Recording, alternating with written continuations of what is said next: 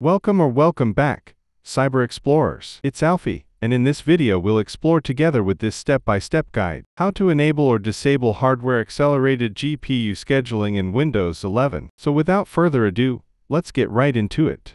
Hardware-accelerated GPU scheduling is a feature designed to reduce the load on your CPU during intensive tasks. Usually, the CPU assigns the graphics-intensive data to the GPU, so games, media playing apps, or editing software runs smoothly. To do so, the CPU gathers, assigns, and sets the priority for each task so the GPU can render it. When the hardware-accelerated GPU scheduling feature is enabled, the dedicated GPU-based scheduler will handle the high-priority tasks. This way, the CPU can execute more tasks in the same amount of time. Right-click the Start menu and click on Settings, or press the Windows key +I to open Settings. Click on System in the sidebar. Click on Display in the main pane. Click on Graphics under Related Settings. Click on Advanced Graphics Settings. Turn on or off the switch next to Hardware-Accelerated GPU Scheduling. Restart your computer to apply the changes. And that's it for today. If you found this video helpful,